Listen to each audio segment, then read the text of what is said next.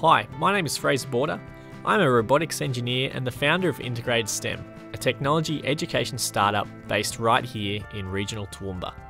In this workshop, we'll be using affordable materials to design, assemble, and create a wearable tech electronic circuit. Today's workshop is brought to you by Youth Connect and the Toowoomba Regional Council. Step 1. Collect all required materials for your circuit. Grab one A4 paper or card that's coloured, 3 coloured pens, black, red and blue are preferred, 1 pencil, 1 eraser, 1 roll of adhesive copper tape, you can find that at any local electronics shop, 2 or 3 LEDs, 1 coin battery, preferably CR2032 type, 3 safety pins and 1 pair of scissors. Step 2. Draw the battery and LED circuit symbols on your template. In our circuit, we'll be using a few LEDs, a coin battery and some copper tape. The LEDs are light-emitting diodes, a common electronic component used for small battery-powered lights. The coin battery is a common battery found in watches and small devices, great for low-powered circuits.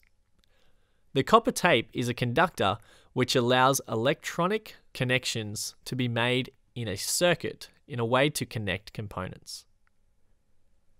Be sure to use red for the positive and blue as the negative sides of each the battery and the LED components.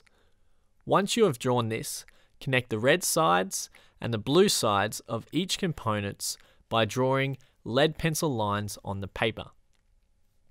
This will be crucial when we connect our circuits, as these need to be connected in a particular way for the circuit to work. This property is known as polarity, meaning that the positive side of the LEDs need to be connected to the positive side of the battery, and the negative sides of each also need to be connected. Be sure these positive and negative lines do not overlap. If they do, reroute them. Step 3.